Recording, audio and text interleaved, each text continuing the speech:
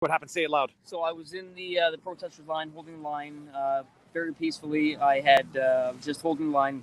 The police grabbed me. They pulled me down. They kneed me in the back. They kneed me in the side. They kicked me. When I was down, the police, they barricaded themselves so they couldn't see me behind. They hit me 4 or 5 times in the head. My hands were completely up. I was not violent one bit. They tied my hands behind my back. I was there for 2 minutes. They pushed my head in the snow. They put their knee on my back. They put something against my face so I couldn't hear or see something or what was going on. They then lifted me up.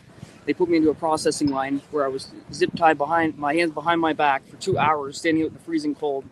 I couldn't sit down. I couldn't kneel down. I have a broken foot. I had a broken foot, broken ankle, broken hip, broken back. I have many injuries, and they did not listen to them. They then proceeded to process us, take our information, put us in the paddy wagon, let me know that I wasn't being charged with anything. It was my lucky day, and of course I knew that I wasn't being charged with anything because this is ridiculous, because I was doing nothing wrong. And then they put us in the paddy wagon, drove us around to confuse us for a little bit. They dumped us in an undisclosed location with just our possessions. We didn't know where we were. The injuries you're describing were prior to this. Yes, those are 13 years ago when I was blown up in Afghanistan.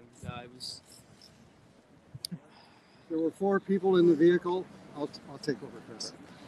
There were 4 people in his vehicle. 3 of them were killed. They didn't think he was going to live. He has so many injuries. Here's my photo. You can see that. That's the photo of the crater. That's the crater of the IED. I took my vehicle. IED is an improvised explosive device, for those that don't speak the militaries.